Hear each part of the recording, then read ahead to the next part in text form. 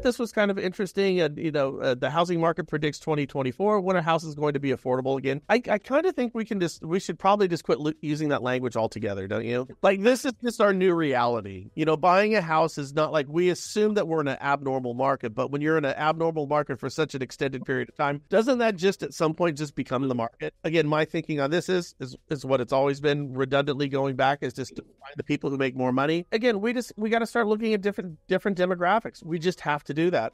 We have opportunities where we market to, who we target when we're marketing, understanding the loan that high net worth borrowers use. They're going to be using your unconventional, your non-conventional type of loans, your non-QM loans. I just think that's kind of a huge thing. Hotter than expected inflation data and strong payroll numbers are likely to apply more upward pressure to mortgage rates this year than we've previously forecast. I think everybody knows this. We're kind of in it for the long haul.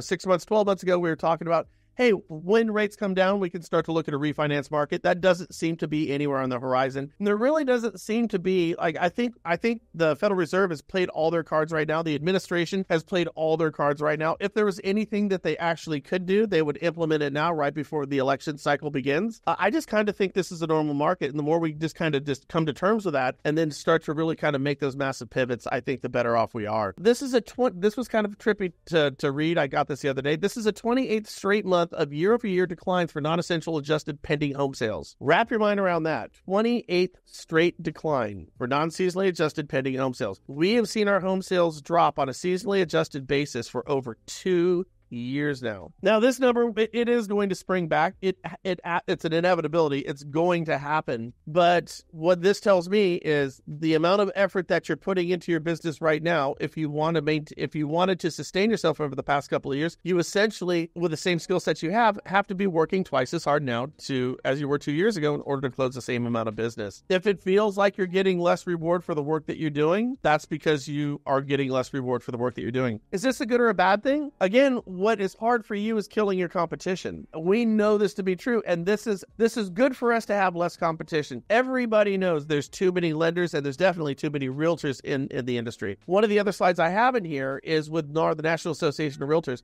They quit posting their numbers of memberships. So they've been posting their membership numbers for decades and decades. They just this last month quit doing that. Why did NAR decide to quit posting their numbers of membership? Well, we know there's one reason, because they don't have the members that they've had in years past. Attrition is just absolutely devastating the mortgage and real estate community. But again, that means whoever's going to be left is going to be somebody who has a higher probability of closing more business, which means your relationships with your referral partners out there are going to be more important going forward than ever. Credit card defaults, canary in the coal mine moment here. If we go back here to 2008 and 9, remember this wonderful little time that we had over here, we're seeing higher default rates on credit cards right now than we've seen at any time since the last housing crisis that we had. As I told you just a second ago, decades of NAR membership data has vanished amid enrollment dip until at least March. NAR had posted monthly counts of its ranks by state and nationwide for its year-over-year on its website, along with annual membership counts by state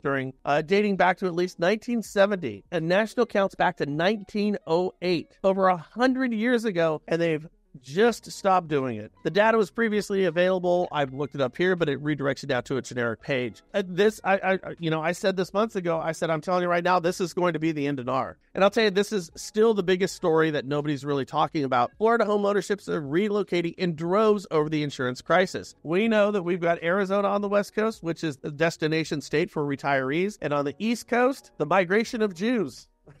From New York down to Florida, right? We're not seeing it as we have in the past because, like California, Florida has massive insurance problems. And I know other states, this is starting to kind of bleed out all across the country. There you go. Well, you guys all make it a great weekend, and we'll chat soon. Bye.